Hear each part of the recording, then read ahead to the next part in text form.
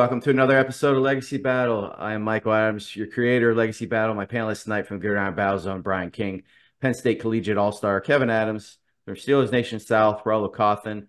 Our debate tonight is the greatest ECW wrestler of all time. With ECW, that's a little different than picking wrestlers from other, factions. So our guest tonight, though, is a two-time ECW World Tag Team Champion and an ECW World Heavyweight Champion. He's held championships in several other companies, including the Impact World Heavyweight Championship, and he is an 8-time hardcore WWE champion. In 2000, PWI ranked him as the 6th best singles wrestler on their top 500. That is incredible. He has had several names. He's Aldo Montoya, Portuguese Man of War, my favorite, just incredible. So we got Peter Polaco. PJ, thank you so much for joining us. What's going on, guys? Thank you so much for having me, man. It's a pleasure. Awesome. As always, we're going to have a Q&A for him after our debate, and we're going to start tonight with Brian and Rod Van Dam. Okay, RVD, Rob Van Dam, 6 foot tall, 245 pounds. His ring name had its roots in his similarities to the martial arts legend and famous actor Jean-Claude Van Damme. RVD, he has a strong martial arts background as well, and it came into play often while he was in the ring. Interestingly, RVD's first appearance inside a pro wrestling ring was actually not for a match, but when he was chosen from the crowd for an opportunity to kiss the $1 Million Man's foot. I mean, $1,000 is $1,000. But RVD, he spent some time in the Japanese wrestling circuit and with WCW, but his career was kind of stagnant. But when Paul Heyman took over ECW in 1993 and RVD joined a few years later, it set up a perfect match. RVD's laid-back stoner style type with ECW's anything goes approach. So during his 5-year stint in ECW, RVD was a major player. He had some nice feuds with Tommy Dreamer and Taz, and he had an awesome feud with Sabu. His stretcher match against him was epic, and he really found ways to get under his skin by not showing him the proper respect he expected. But eventually, RVD joined forces with Sabu, and he won the World Tag Team title 2 separate times. RVD was also the ECW television champion for nearly a 2-year span from April of 98 to March of 2000 until he had to relinquish it due to an injury. In 2001, RVD challenged WWE champion John Cena to a title match on One Night Stand. He defeated Cena and won the World Championship. Then Paul Heyman reactivated the ECW Heavyweight Championship and awarded it to RVD, making him the only man in wrestling history to hold both titles. Also in 2001, he was voted most popular wrestler by Pro Wrestling Illustrated. And in 2014, the WWE named RVD the greatest star in ECW history. And I believe they made the right choice. So, PJ, he was the first one really in the mainstream over here in America to put martial arts and use that Japanese style of wrestling. So what are your thoughts on his style? It's a lot different than what the American style was. Yeah, it was. I mean, you got to, and I don't know this for certain. I never spoke to Rob about this, but growing up as I did as a kid, and his formative years were probably in the mid '80s. Those karate movies were huge back in the '80s, like the Jean-Claude Van Damme movies, Kickboxer, and those movies were so big, and he was like Jean-Claude was like an underground star. And I think that, and the fact that Rob and him sort of looked a little bit alike.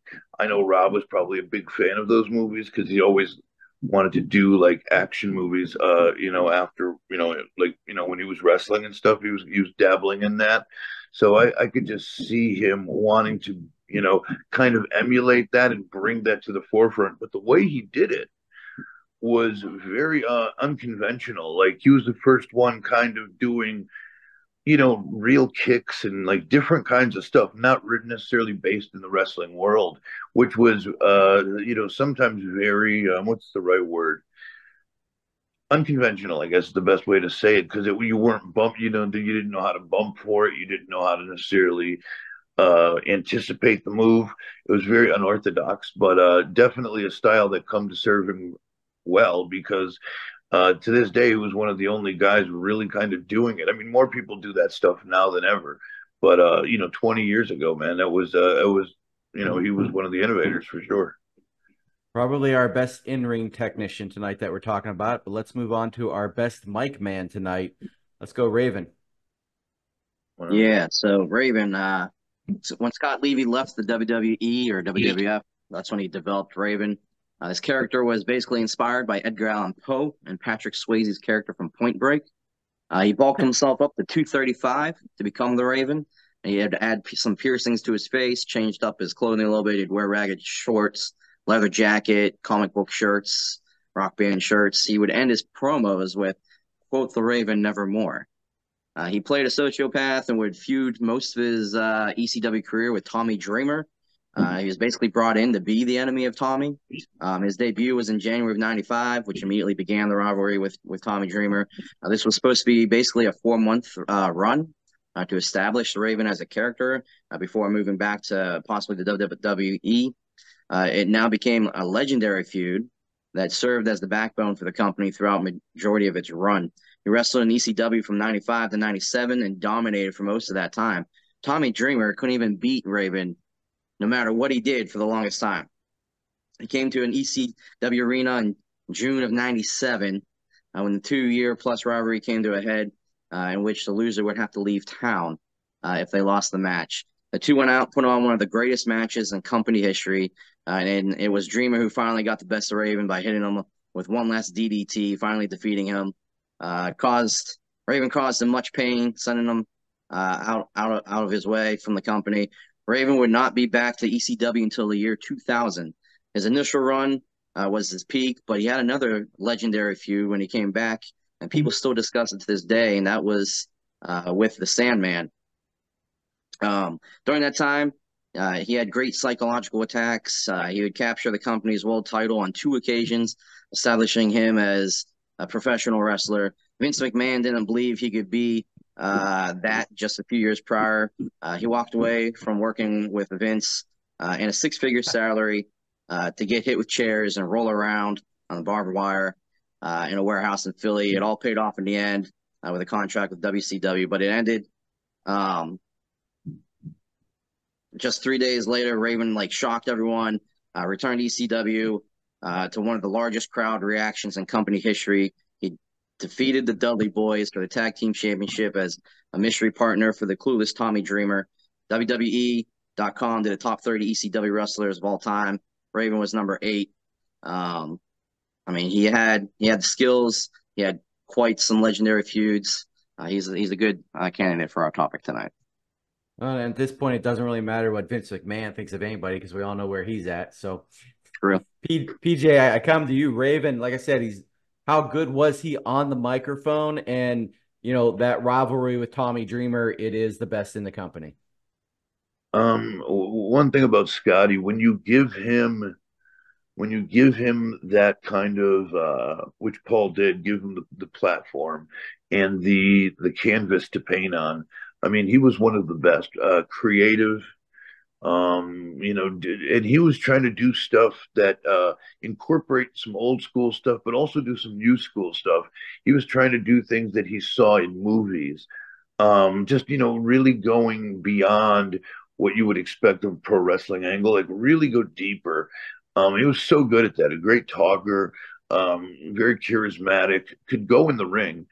And cut a hell of a promo. So he was to me, I loved working with him. I thought Scott Levy, aka Raven, was truly one of the best, and very underrated, unfortunately. But the stuff he did in ECW was epic. Not just with Dreamer, but like you said earlier, the Sandman, which we just saw in Dark Side of the Ring.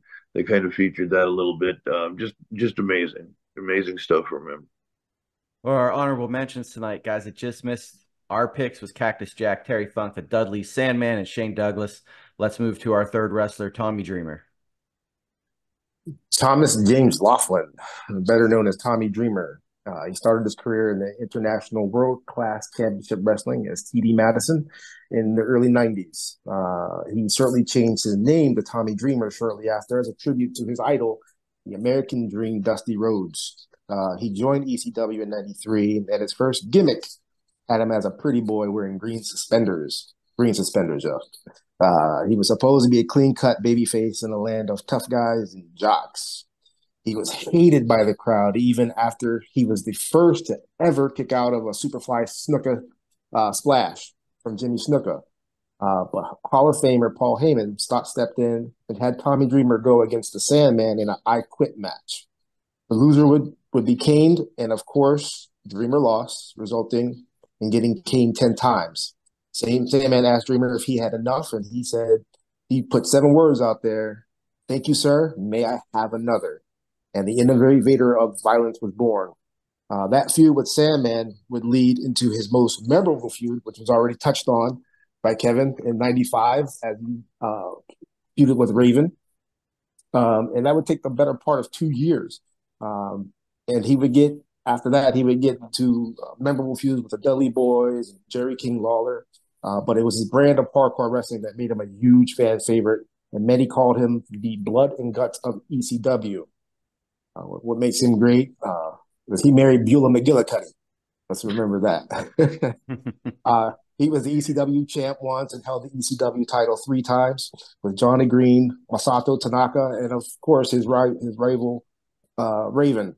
He was named top 5, number 5 on WWE's top 30 ECW wrestlers. And in 2022, he was voted number 1 on the 20 best wrestlers that defined ECW. So, PJ, to me, Tommy Dreamer doesn't get the respect he deserves either. I mean, he was an innovator. So what are your thoughts on what he brought to the wrestling business?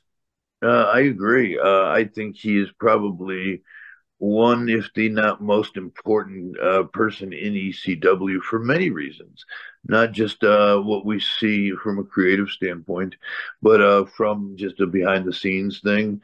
Tommy Dreamer helped keep ECW alive in many ways, financially as well. Sometimes a lot of people don't know that he went into his own bank account to keep the funds rolling. So yeah, Tommy Dreamer, both inside and outside of the ring, was amazing. Great to work with, totally underrated, but really talented. Again, he doesn't get the props because people don't, unless you're in the ring with him, you don't understand the little things he actually does. He's very methodical. He's very, what do you call it? Just very cerebral, so to speak. Much better than what his physical attributes sometimes can show you. Just a hell of a guy. And in the ring, man, one of the best matches I've had consistently. I feuded with him for a very long time, and always one of my personal favorites to be in the ring with. Our final wrestler tonight is Terrence Michael Brunk, better known as the suicidal, homicidal, genocidal, death-defying Sabu. This man was a pioneer of hardcore wrestling. And from 95 to 2000, he was a dominant force and fan favorite in ECW. He is a 2-time ECW World Heavyweight Champion, 3-time Tag Team Champion, and a World TV Champion. He is ECW's 2nd Triple Crown Champion. So that's an impressive stat for him. And of course, he went into that Hardcore Hall of Fame in 2009. Now, his style was a high-flying, acrobatic mixed with hardcore. Something that we hadn't seen a lot of over here in the U.S. He was a master of using the chair as a weapon. Several unique moves involved the chair. And of course, no ECW episode would be complete without Sabu going through a table or 2 tables or a table that's on fire. So he took everything to the next level. No wrestler was crazier than what he was. And his nickname, it says it all. Suicidal, homicidal, genocidal, death-defying, the maniac, Sabu. PJ, what do you think of Sabu? He's one that does, and I'm not just the only one that said this. X-Pac has said this, my former partner as well. He does not get the accolades and the recognition he deserves in this business because really he started the style. He innovated a style that if you really look back, few people were doing in the United States at all. If you really look at the kind of stuff he was doing with with the flips and using the ropes and using chairs and tables and just all the stuff he was doing. I mean, nobody had done that before, not here at least. I hadn't seen anybody. He was completely a pioneer, and he should have made $1 million, man, or more than that. I mean, he should have really. I wish he was one of the wrestlers that got taken care of because he put his body through hell. Had some of the greatest, most memorable matches in ECW history and all of wrestling history, quite honestly. And he brought a style that many people use to this day. You watch AEW or TNA or even WWE, you could see a lot of Sabu influences that you would not see if he had not been in ECW and been doing that from the very beginning. And again, I wrestled him for a very long time as well. And great guy to work with, man. Really, really, really fun. So of our four guys tonight, RVD is the only one in the WWE Hall of Fame. I think now that Paul Levesque, Triple H, is running things, I think we're going to see him show a little more respect, and we may see some of these guys starting to get in that, Vince would never put in. We saw that with Paul Heyman being his very first pick this year, who created ECW. But let's move into our vote. Can't pick your own, guys. Brian, who you taking? This is really tough because everybody's kind of close to equal, and there's even some guys over in our honorable mentions that are kind of close to equal to these guys too. But I got to go with Sabu because that dude was he was just putting his body through hell. It was just amazing what he was able to do, all the high flying stunts. Yeah. I'm going to go Tommy Dreamer. I don't know. When I think of ECW, Dreamer's kind of the one that I think of. And I think tonight's show is more about the legacy of ECW than it is just like, one particular person. And Dreamer is that legacy for me. Rollo. This was kind of easy for me. Okay. Remember, he held that television title for almost 2.5 years. The television title, and he had to give it up. So yeah, RVD. One for RVD. Kevin? I agree with you, Mike, on the Tommy Dreamer and the legacy part of it. My guy kind of helped create that legacy too. So you're agreeing with me. 193 episodes. That's happened like maybe 3 times. Okay, that's awesome. PJ, we come to you. Who would you pick out of those 4? Only because I've said this before, and I really believe it. I have to go, as much as all of them deserve recognition, I have to go with Sabu. I mean, again, going back to when he first stepped foot from FMW in Japan over to the United States in '92, we'd never seen anything like him. And I think the wrestling world would be a very different place if we had not seen Sabu. So just from influence alone, on the history of the business, I'd have to say Sabu for sure. So that's 2 for Sabu, 2 for Dreamer, 1 for RVD. When we got a tie on our show, the guest vote counts a little bit more. So that's a win for Sabu and me. Let's move into our Q&A. Nice job, guys. I get to start. Then we go Brian, Kevin, Rollo. So I'm going to throw a hard one right here, right at you, right off the top here. We all know the stories of what wrestlers go through, what happens behind the stage. You've battled your own demons. What advice would you give a young wrestler in today's business to make it through? Just keep yourself, just follow what you're told, man. As far as like, keep your mouth shut, your ears open, do what you're told, by your promoter, by, your, kind of the people you're working for. Just be there, be the first one there, last one to leave. Always be super, super. If you're into what you do, like in WWE, for example, you get heat if you leave early. Like, you know what I mean? You could leave whenever you want if you're not booked on television, right? You could leave midway during Raw, but the people notice. So to me, it's like, watch the matches, be a student of the game.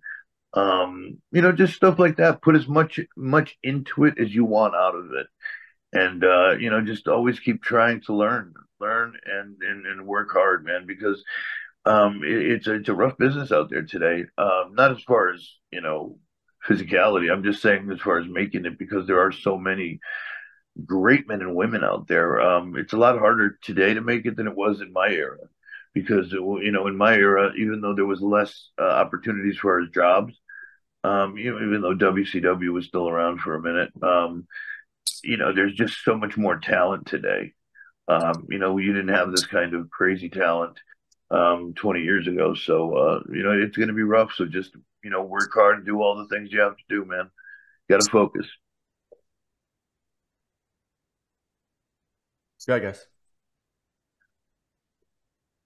Brian, good. Oh, I'm up. Okay. Sure. DJ, I always thought that the Aldo Montoya Portuguese Man of War character was really cool. Can you tell us about how that character came to be? Sure. I was simply,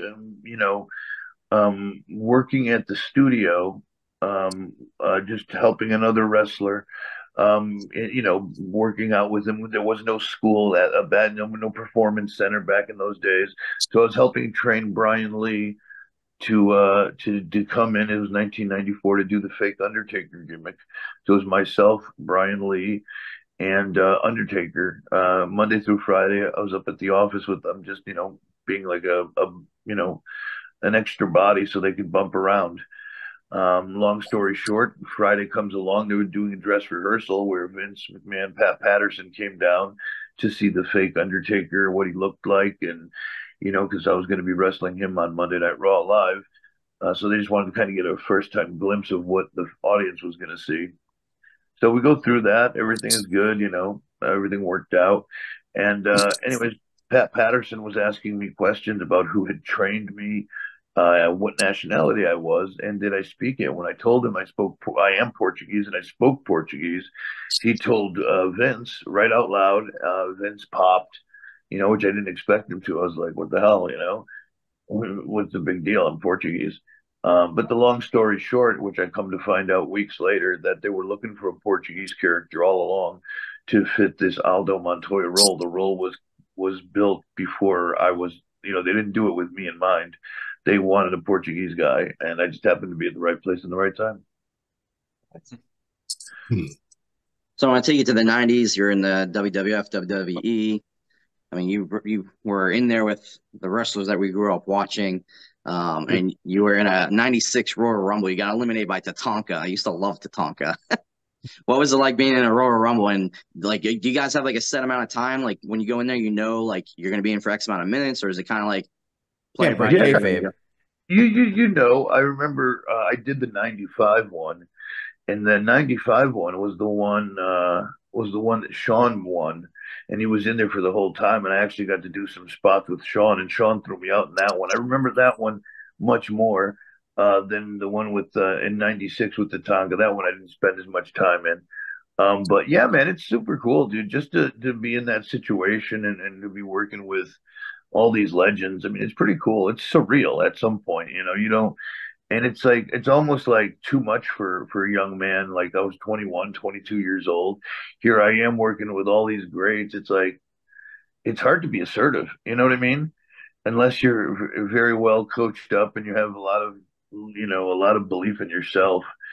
It's kind of rough because these are the people you look up to and idolize. It's hard to kind of just be out there and start taking stuff. You know what I mean? As far as like, just giving them moves and kind of calling it out there for yourself, So it was cool though, for sure. PJ, you were in a alliance with Prince Albert, X-Pac. Tell us a little bit like how often did you guys get together to train?